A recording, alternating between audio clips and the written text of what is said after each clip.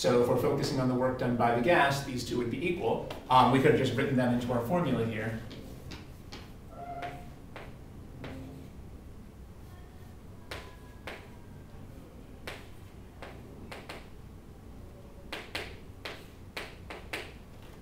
This same formula will tell you either the work done by the gas or the heat.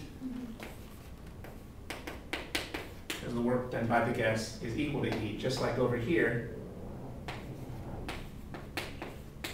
Here, delta U was equal to Q because the work was constant. Well, here the work is equal to the heat because delta U is constant. You might as well have that as a separate entry. So there is no special little formula with the capital C over here because we don't need it. We can just use this formula for work for either the Q or the W.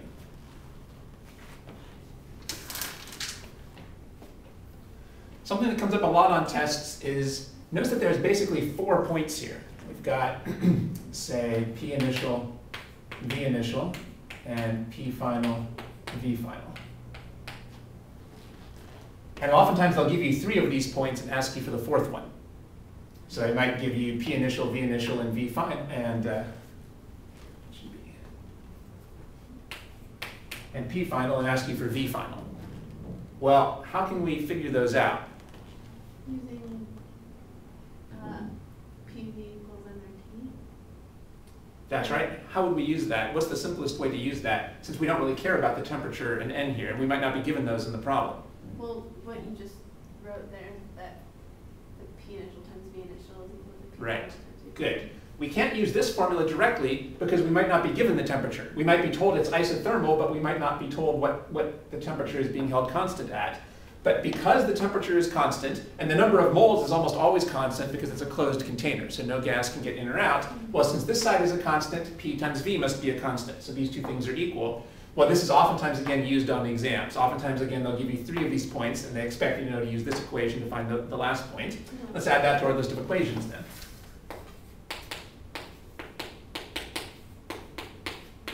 I was already using this idea when I was writing this form of the equation here, when I was saying that you could use either P initial times V initial or P final times V final. But we'll write that as a separate equation. Now, of course, I'm writing that down here because this only works for isothermal processes. If the temperature wasn't constant, these wouldn't have to be equal because the temperature wouldn't have to be constant anymore. All right, I think those are the equations you need for isothermal processes. Good. All right, just one more.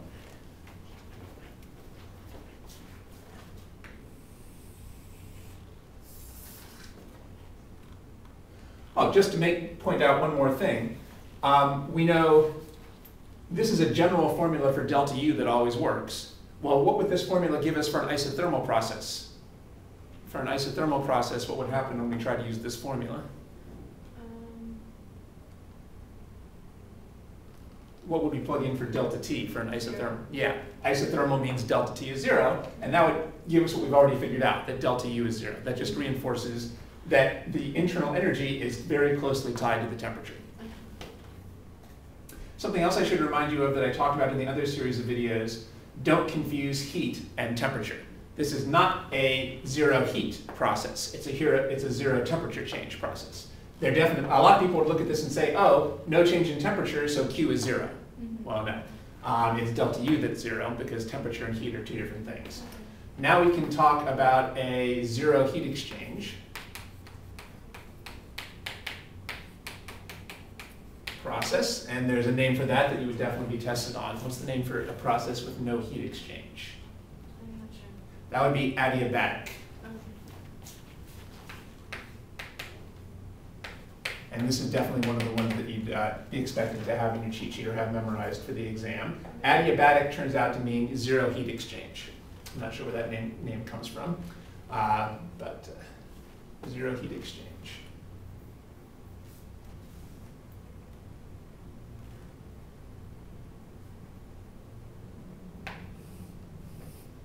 Those are also downward sloping curves.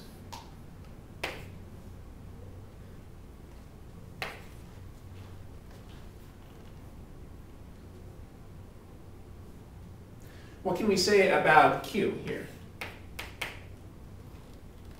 for an adiabatic process? Right. That's the whole definition.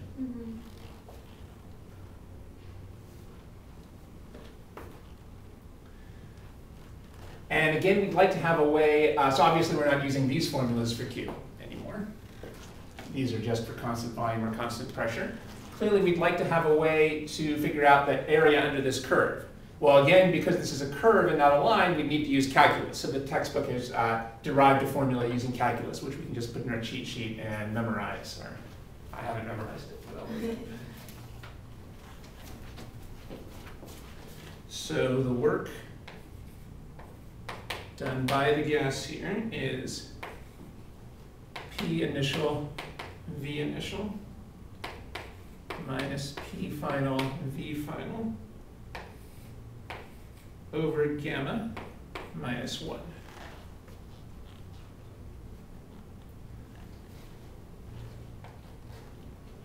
It's a little hard to see my subscripts here, but these are I's for initial.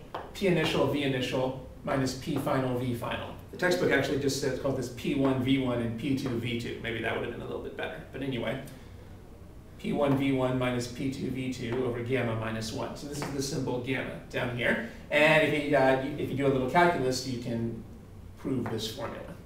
But we'll just look it up. Whereas this was the formula for isothermal processes. Well, that raises the question of what gamma is.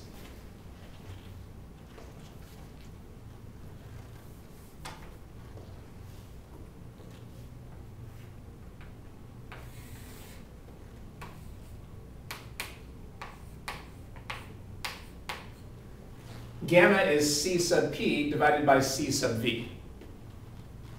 C sub P divided by C sub V. Remember, this was the molar specific heat for constant pressure, and this is the molar specific heat for constant volume. Well, how would you figure these out? Well, we know that you can figure out C sub P from C sub V, and we can figure out C sub V from this. So we can put it all together and figure out this. So once again, even though this is originally defined for constant volume, and this is defined for constant pressure, they also have uses for other processes. In particular, we can use this for any type of process for delta U, and gamma appears in an adiabatic process, which is not constant volume or constant pressure, but it just so happens that this gamma term is the ratio of these two molar specific heats.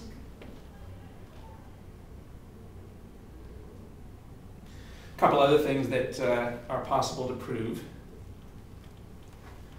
We could prove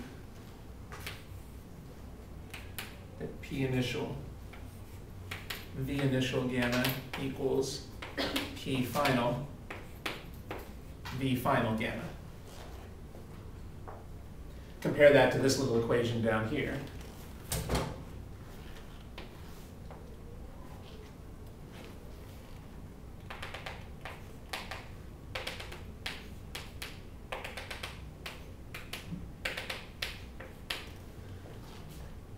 So you don't get these two confused. We knew this was easy to prove because it comes from PV equals nRT, holding T constant. This is a lot harder to prove, so we'll just memorize this.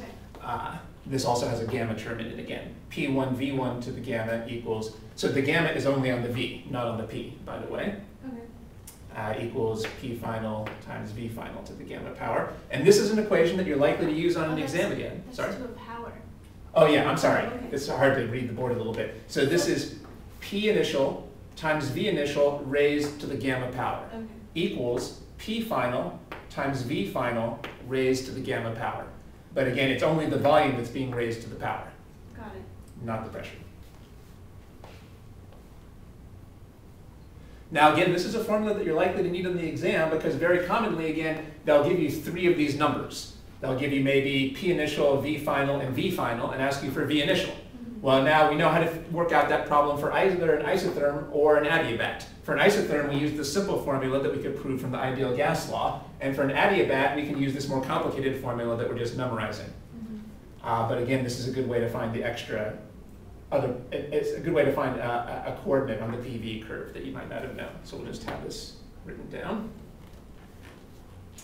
There's one more formula in the book that I'll write down for completeness, although it doesn't seem to come up on tests a lot. You could also say T initial times V initial to the gamma minus 1 equals T final, V final to the gamma minus 1. T initial times V initial raised to the gamma minus 1 equals T final times V final raised to the gamma minus 1. I haven't actually seen a test question that involved that, but for completeness, we can put that in. But this comes up a lot on exams. Why doesn't this come up as much? Because it involves temperature, which is not in the PV graph, whereas this is used a lot because it has the variables that are in the PV graph. Okay, so now we're nearing the end of putting together all the different notes that you want to have here. So it would be good to put this kind of information all in your cheat sheet. Again, these are the two formulas that are always true for any process. Even though this has C sub V, you can use it to figure out the delta U for any process. And then in each of these columns, I have formulas that are only true for specific processes.